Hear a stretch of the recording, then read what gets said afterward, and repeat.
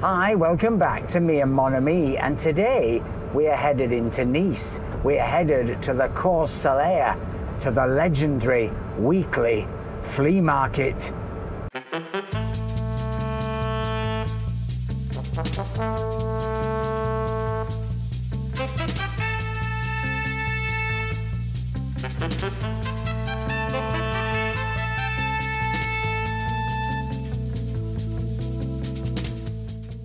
So today's journey is a massive 4.8 kilometers into Nice, where we're hopefully going to find some free electric charging, and then we're going to take you to the Cours Saleya, which is the old, very famous sort of marketplace of Nice, which the rest of the week is fruit and veg, but on a Monday is this epic and legendary flea market. Now, the reason we're going here is because, well, he was telling us the other day that well, things ain't what they used to be, that the flea market is changing. So we're going to go and see what's going on, see whether it's just a vicious rumor or whether it's true. But we're also going to take you to one of our absolute favorite restaurants in Nice. Again, somewhere we haven't been for a little while, so we're hoping it's still as good. But not only is it good, it is also one of the cheapest and the most authentic restaurants, I think, in the whole of the old town. So, well, sit back and enjoy this brief ride as we go flea marketing in Nice.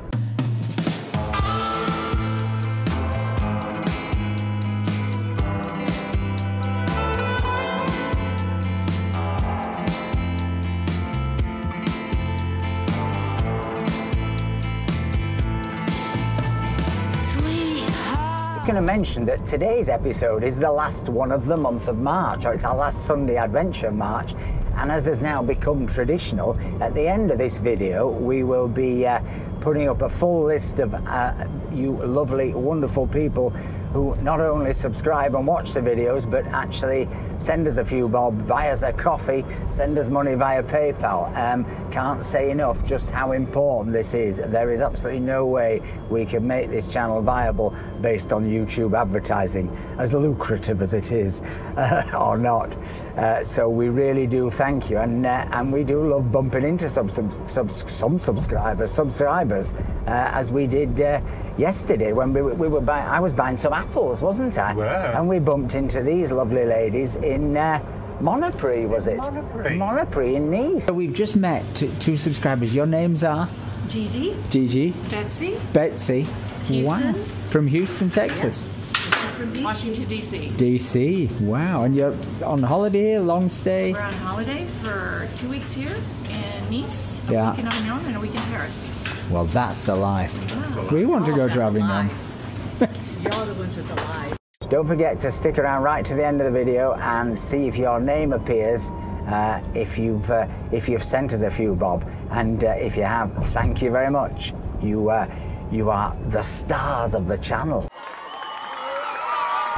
And if you can't afford to send us a few bob, well, please subscribe. That's free. It costs you nothing. We won't come round your house, but you'd be amazed. 50% of all our viewers every week are not subscribed, and many of them are returning viewers. It really helps us, and it won't cost you a penny. So, Mr. Boo, let's see if Liberace's piano deliverers are going to block our passage today. Well, that's not a sentence you say very often. Oh, we're in, look at this. Free electric parking. Yes, get in. Oh, who needs a flea market when you've got free parking? Look at this, straight in as well. 4 spaces. This is living. This is living. Let's get plugged in and get to the flea market before all the bargains go.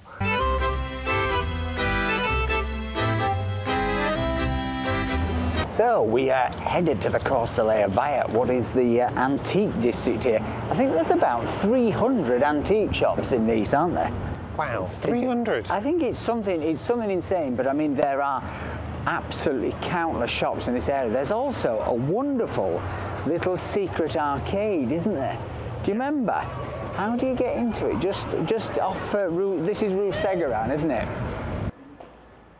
So this is the little antique village, and there are 36 shops alone in this area. and there really is all kinds of things, and there's even some artwork by our favourite Nice artist, Goya. I'm going to say Goya. Moya. Definitely not Goya. But yeah, we love a bit of Moya. Yeah, there's all kinds of wonderment in here. Well worth checking out if you're coming to the antique village. Lots of little concessions and something for everyone at all price points, and a little cafe as well. It's a bit of Nice that's not really known about much, this, isn't it? Very few people come here, and I think it's a secret and it's a hidden gem. Let's not get into that cliche, but it's a lovely place to be, and there's a lovely garden.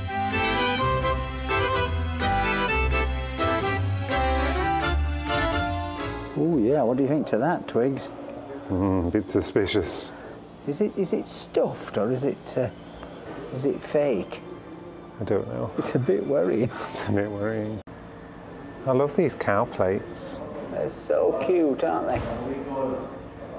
Dans la vitrine, sont trop mignons. Sont de où? Sont de quand? Sont... Alors, c'est le sud. Je les ai achetés, là on revient de vacances, je les ai achetés juste avant de partir et j'ai oublié. Were they, Mr. Boo? They're €100 each. Each? Each. Oh, that's There's a shame. They're lovely. 12 cows and 1 chicken. Yeah. She said if I want all 12, she'll do me a price. But anyway, we're headed to the cheaper end of things, to the flea market, and to find out whether what people have been saying about it is true.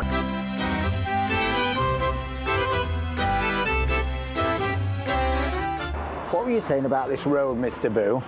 Well, there's been a big argument because they're wanting to make it two-way again. Because it's been one way since COVID, hasn't it? Yep, and the mayor, Mr. Estrosi, says, over my dead body. And there's a battle, isn't there, between him and the regional government as to who's in charge, because I think further down the coast there are people who want lorry drivers, etc., to be able to drive through Nice more quickly, don't they? Yes, but that's not what we want. I don't think it is. I kind of prefer it one way and a bit more pedestrian and cycle friendly. This is so funny. I said one day we will go out and catch these two. Hi. Two other Riviera vloggers. How lovely to meet you. Well, isn't it funny that we bumped into the Riviera Go ladies, Mr. Boo? I know.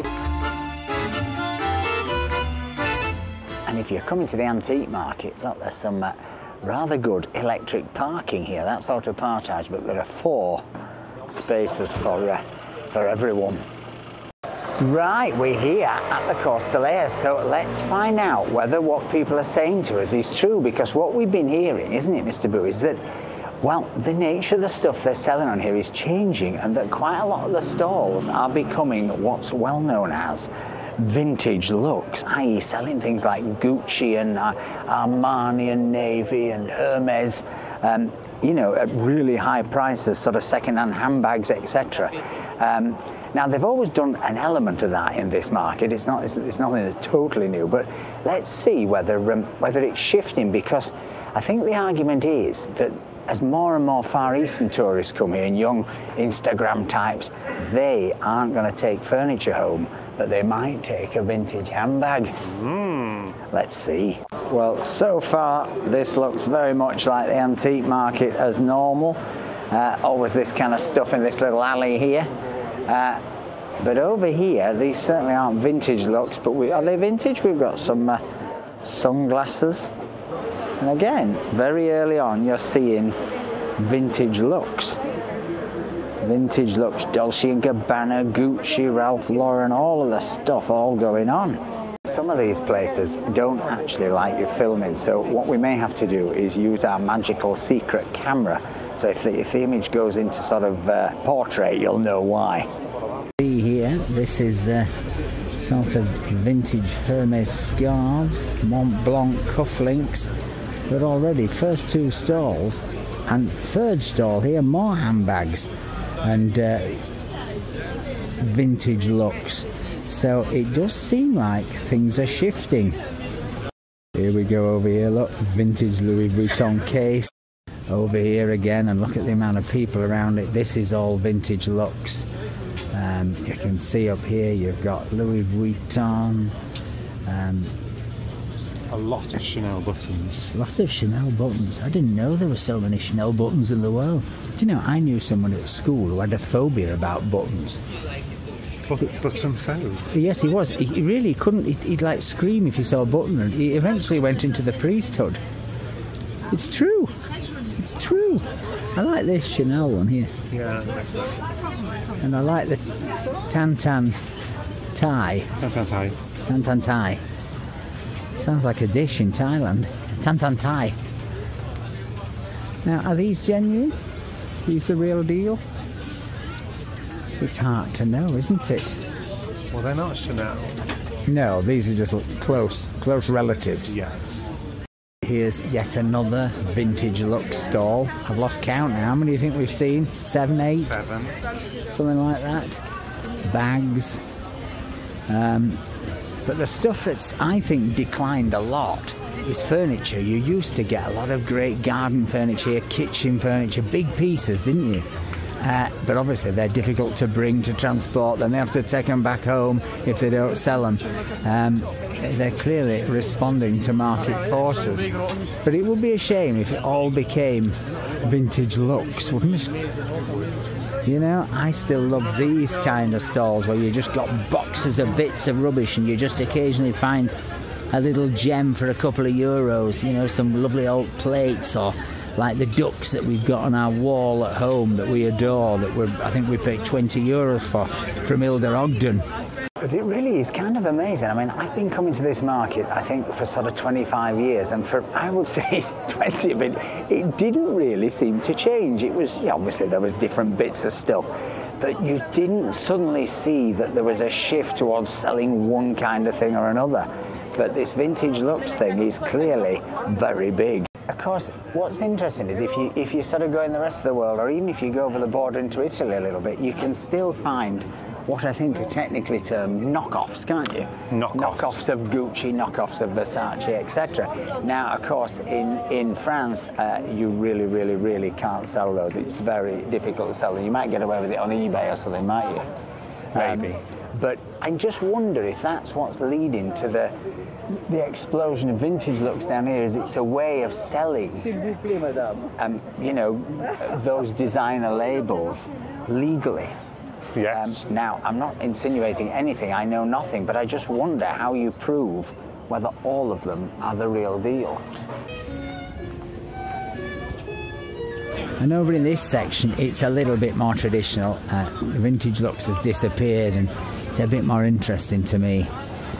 What's that? For overpopulation, there's only one solution. What's that? Oh, that's... Do it there.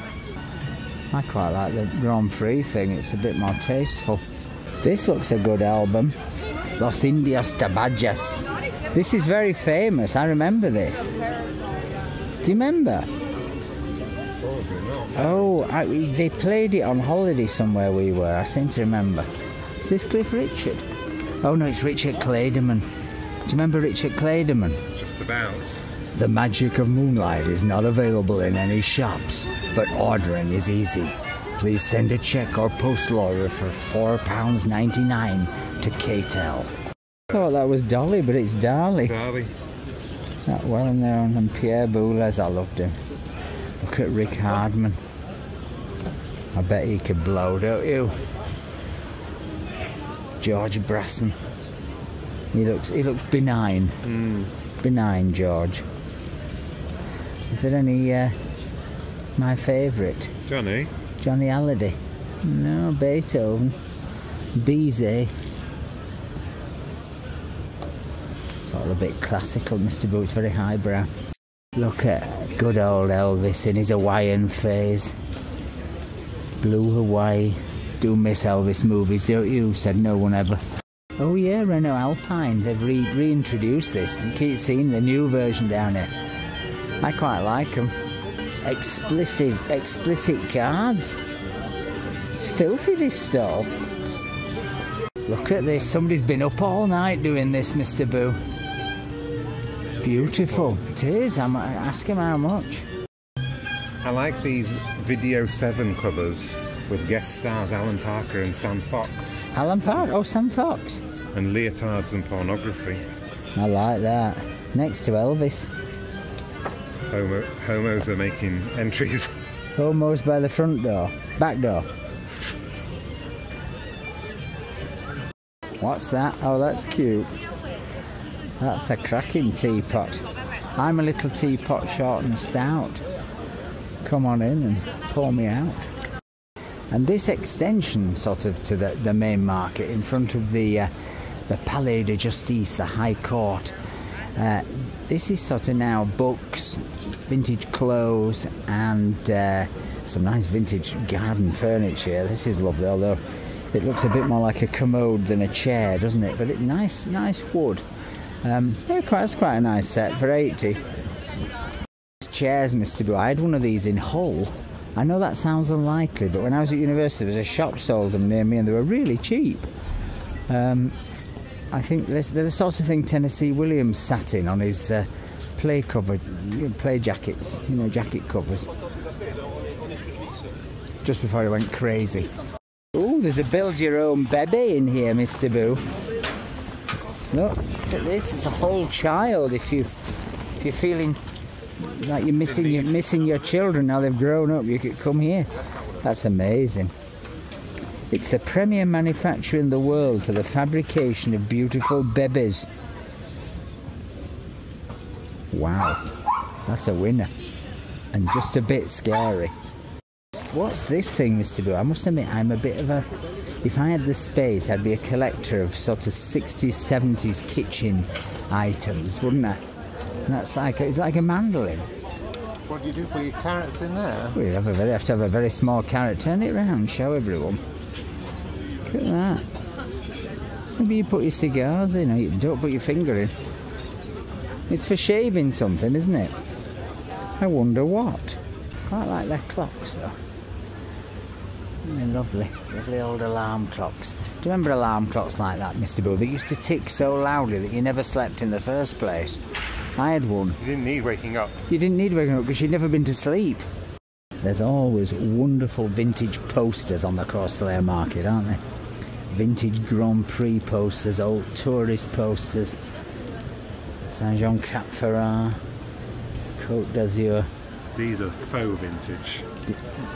Well, but do you think they're recreations? These are recreations, 2016. Oh, wow. Interesting. A lot of vintage model cars and cruise ships. Look at that. Peugeot 205 GTI. How to mend it, eh?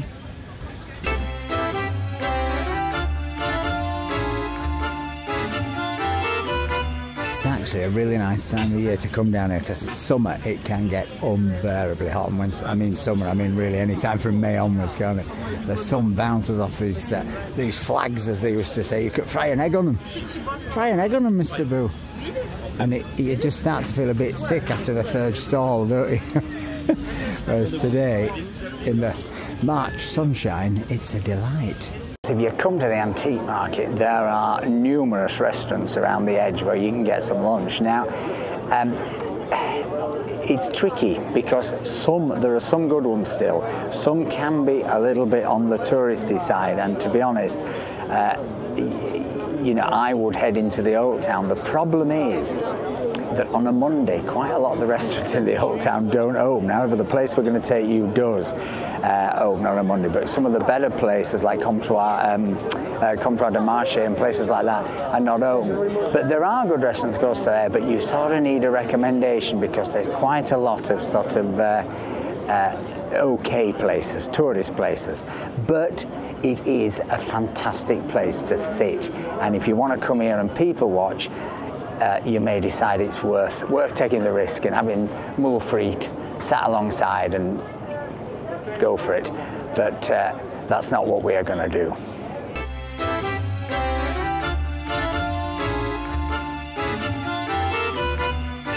So we're headed towards our lunch destination, but we couldn't get a table until 1:30. Sort of second sitting, isn't it? Yeah. And we just want to show you up here another shop that we spotted because, well, it's vintage looks, but, well, I don't know. You decide whether it's real or fake. So we're just going to switch to the spy cam for this moment because I don't think they'll appreciate us filming and we might give ourselves away. They really have got everything in here. I have to say, this looks more like the real deal, don't you think? I think so. Yeah, I think so. It doesn't look like it's selling knockoffs, pretending they're vintage. But boy, has this market expanded exponentially. Vintage looks. Buy shares, Mr. Boo, buy shares.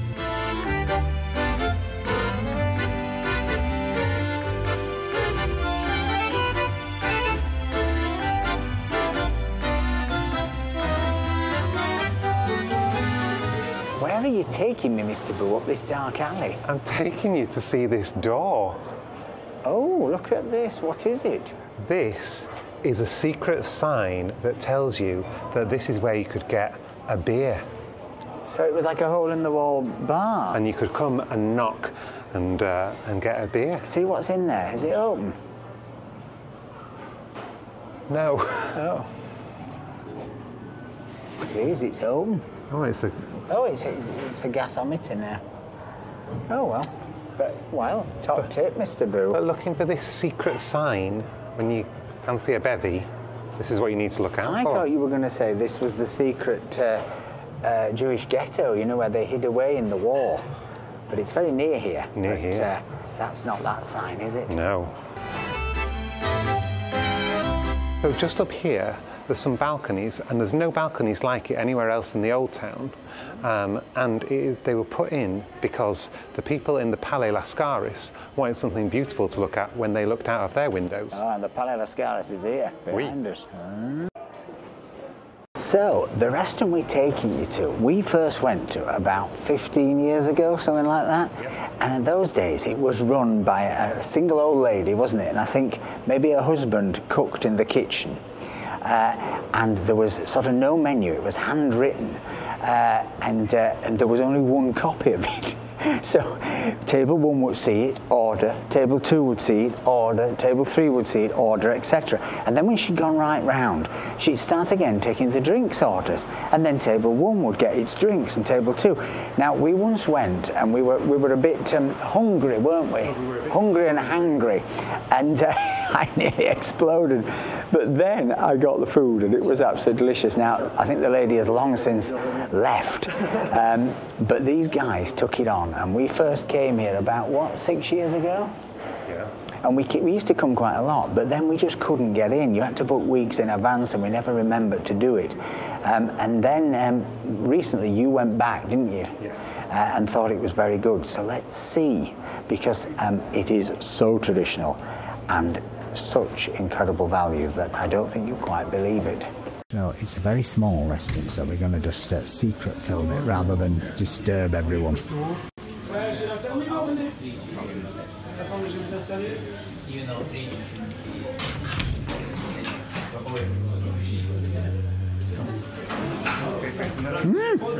Oh no, I might face this way, I think.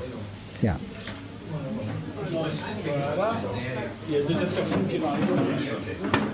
Merci.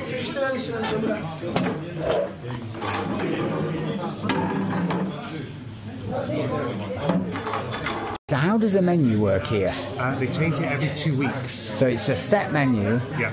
3 courses, and you've got a choice of main course, choice of I starter. think there's 3 choices, 4 choices for each thing, and yeah, it's very local, very traditional.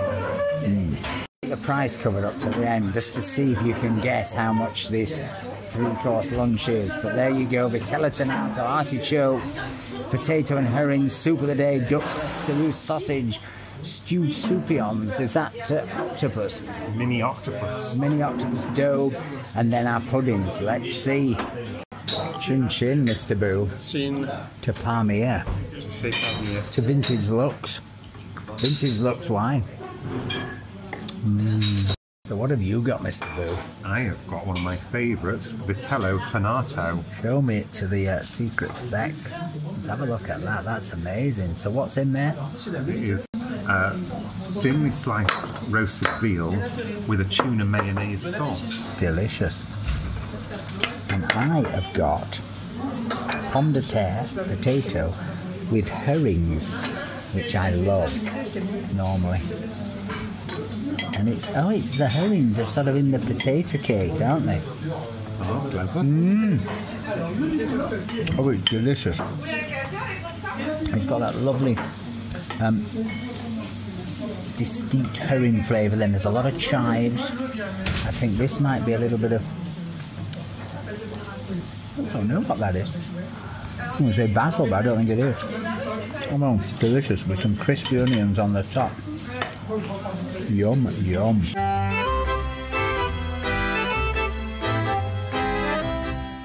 that, Mr. Boo.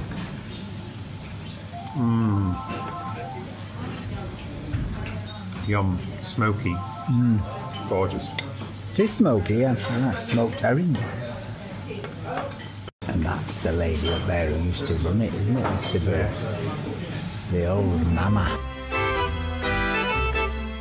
So what have you got, Mr. Boo? I have got duck breast in a red wine sauce. I had to look what it was. Wow, with some nice little vegetables. Yeah. Show the camera closer. Oh yeah, lovely. Big piece of duck. It's a big breast. Considering the price we're going to reveal for this meal. But how does it taste? Perfectly Look at that, pink. perfectly pink. Smells of duck.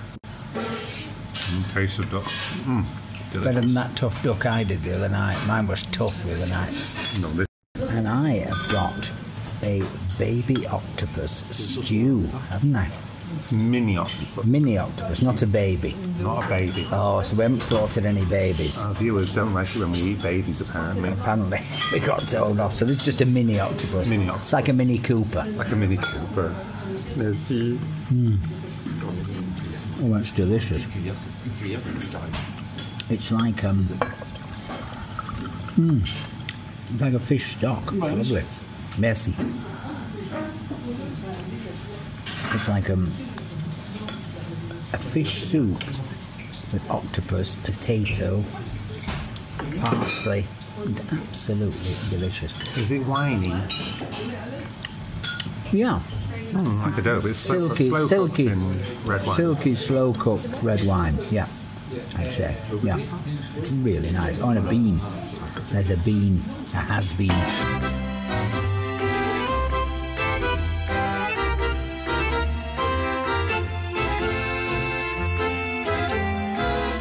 They've got quite a lot of retro ornaments. You'd think they'd have some old jokes in here, wouldn't you, Mr. Boo, for me? You know, like 70s comics that'd be on the wall. They have all kinds of wonderful devices, like this Robot Marie. There you go, look at that. Early tech. So I'm going to have the cheese for dessert because they marinate it themselves in olive oil. And on the way to the bathroom, you can check out a giant jar of What, they keep it in the bog? No, it's a giant jar On the way of to the marinated goat's I cheese. can see it over there. See?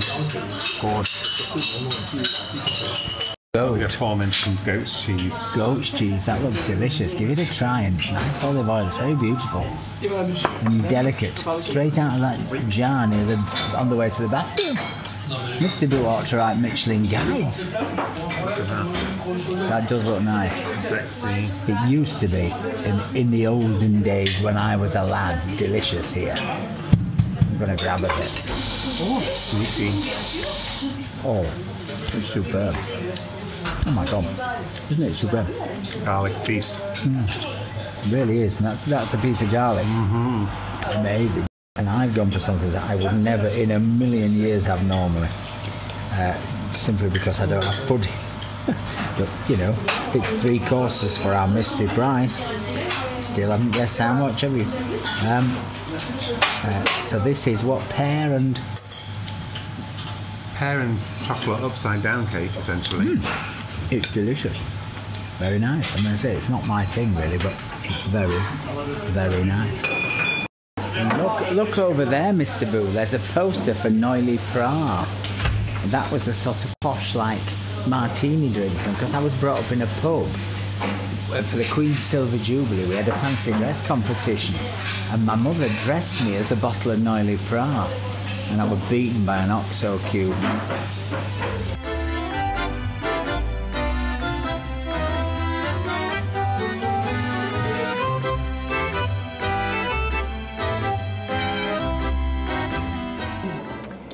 Well, Mr. Boo, what did you make of that? Oh, it was delicious. It was absolutely superb. I really, really, really can't fault that place. Now, the price, and I think this is going to shock you, and I almost don't want to tell you because it is already very, very difficult to get in there. And I don't think us telling you the price is going to make it any easier. But the 3-course lunch, and it's the same price at dinner because it's the same menu, runs on a 2-week cycle. So 3 courses is a grand total of €22, which is about what, £19? Yeah. And I'll try and put up the dollar price on the bottom of the screen because I can't quite calculate it, but it is absolutely phenomenal value. I mean, the octopus daube, if I'd had a slightly bigger portion and I'd paid €22 as a main course, I would think it was fine. I mean, absolutely, you know, delicious and what you would expect to pay. It is such good value. The wine is really good value with 2 glasses of wine each, and that still only pushed the total bill up to 56. And did you have a coffee? No, you didn't. So it's incredible value, and it is a wonderful atmosphere, but the cooking is absolutely superb. Anyway, there you go, a vintage luxe restaurant to end this vlog. Hope you've enjoyed it. If you have, please give us a like, please give us a comment, please think about buying us a coffee. It really helps support these trips. But most of all, folks, remember, keep watching to see your name if you've contributed to the channel in the last month, and stay charged. Bye. Bye.